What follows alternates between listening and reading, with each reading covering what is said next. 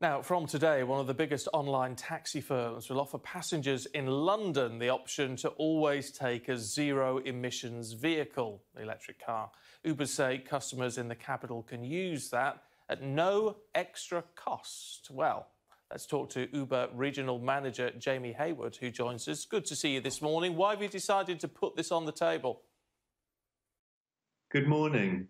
So we're delighted to announce that, as restrictions ease and cities start to open, the Uber Green will be available in London, allowing riders to select a fully electric vehicle for the first time. And as you say, as the trips will be priced the same as UberX, and as drivers will also pay a lower service fee, we're hoping that will encourage more and more drivers to switch to an EV. So how many electric vehicles have you got amongst your drivers there? Because are you going to find yourself overwhelmed with demand pretty quickly? We think there is going to be some very, very good demand. At the moment, we have 1,600 EVs in central London. And that's up from around 100 when we launched the Clean Air Plan, which is something we put in place in January 2019 to help drivers save for an EV.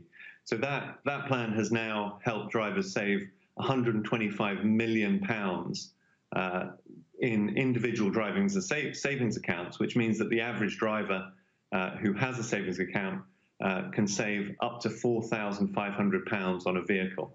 Right. I'm wondering if this is, a sort of company initiative that you're trying to push for green credentials, or is this customer demand driven, or a bit of both?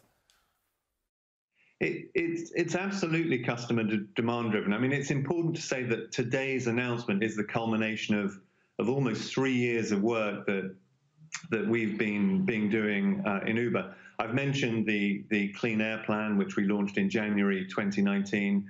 We've also got a number of commercial relationships, such as with BP's Pulse charging network, which means that drivers can get access to charging points at lower prices. And we've also helped drivers move into more affordable EVs by negotiating discounts with companies like Nissan and Kia. So this is very much the culmination of a lot of work from a lot of people over a long time. Just very briefly, because, great news for people in London who want to go green in that way, but most people watching are not in London. They're around the rest of the country. So when do you spread this out? Yeah, so we are, from today, it's being launched in London, but actually it's part of an important milestone on our way to electrify our whole fleet in the UK. So we've made the commitment to be fully EV in London by 2025 and fully EV across the UK by 2030. So Uber Green will be rolling out to other cities in the coming future. Jamie, good to talk to you this morning. Thank you.